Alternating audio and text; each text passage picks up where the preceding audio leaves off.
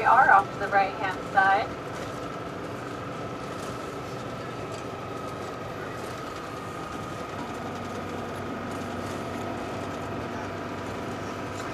And the island, Bove Island, is named down.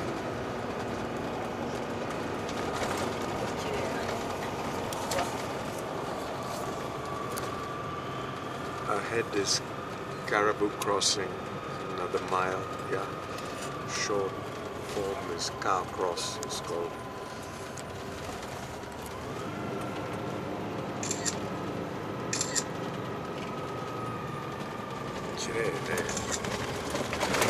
The actual city limits of Carcross to show you a little bit more around, but for now I'll just kind of take you through these outer parts as it's quicker to go up to Caribou Crossing.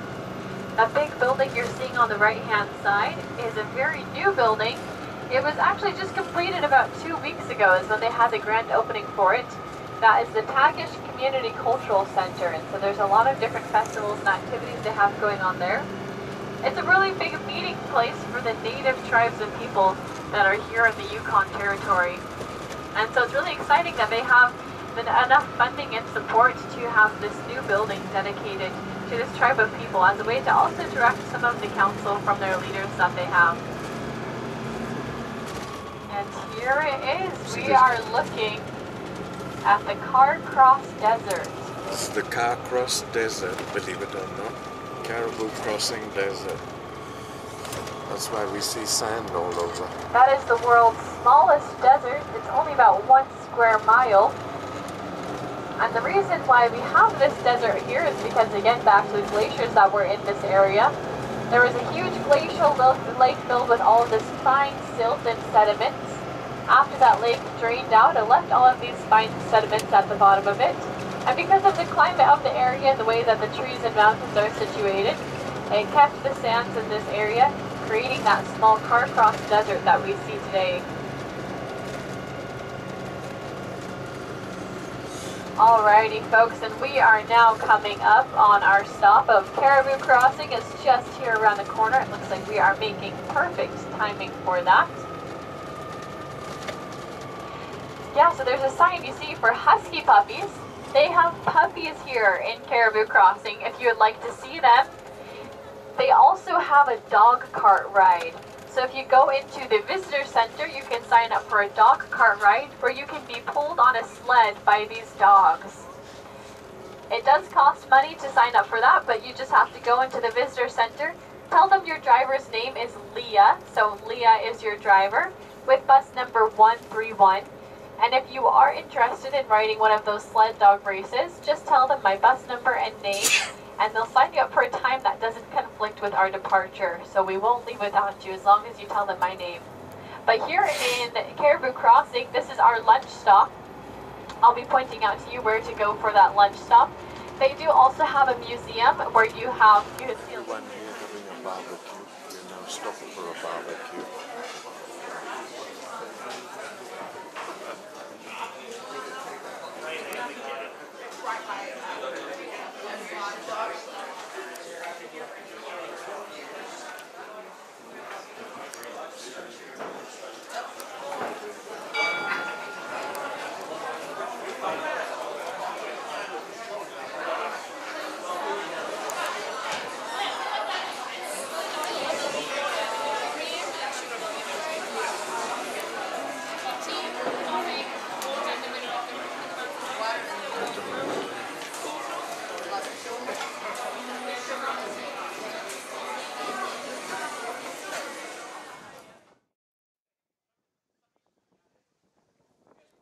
The Emerald Lake.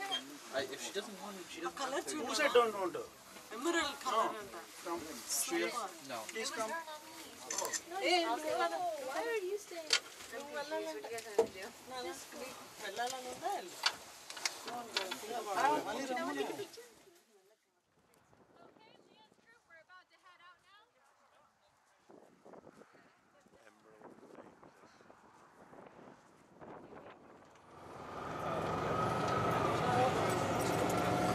Emerald Lake. And especially we're getting quite a bit of sunlight right now, which brings down more of that greenish emerald color to the lake. So it's a beautiful day to stop by. Well, that is as far north as we'll take it into the Yukon Territory. We are now headed back down south, and we'll be going to Carcross. We passed by the outskirts of it on our way up to Caribou Crossing.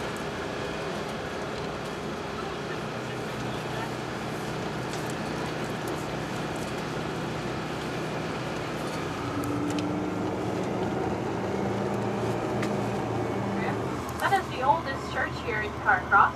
This is And you'll Carcross. notice also as we're coming up here, we're about to pass over some railroad tracks. As I mentioned before, the train does stop up through here, only on certain times during the day though.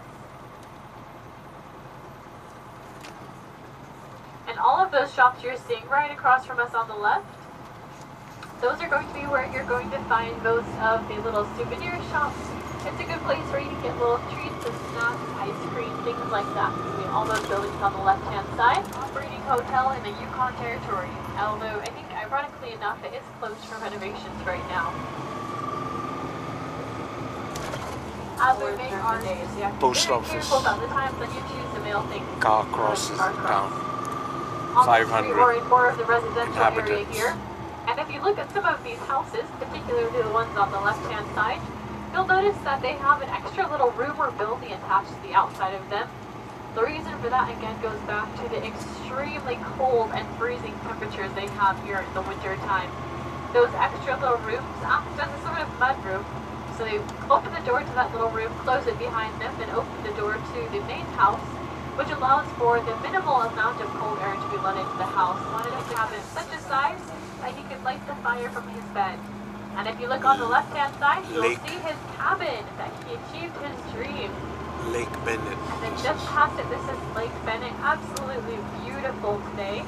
This is the headwaters of the Yukon River, so that's where all of those stampeders would have set sail to start their journey up north in search of gold.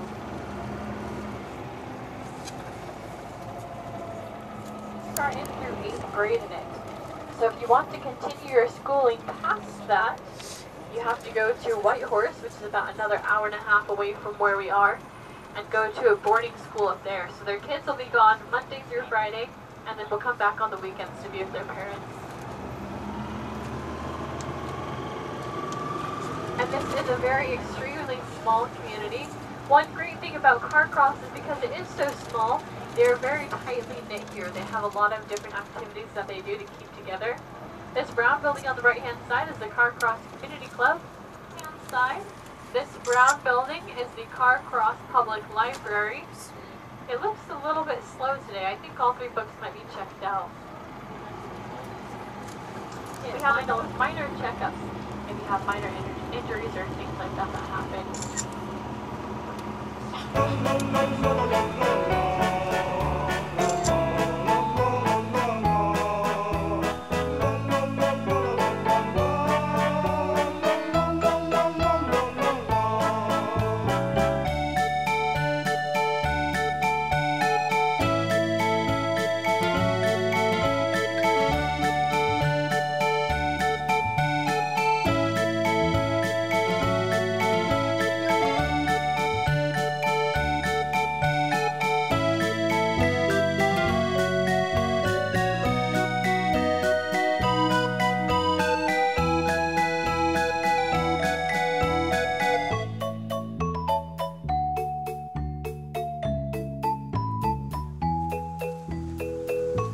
Stop is going to be the train station.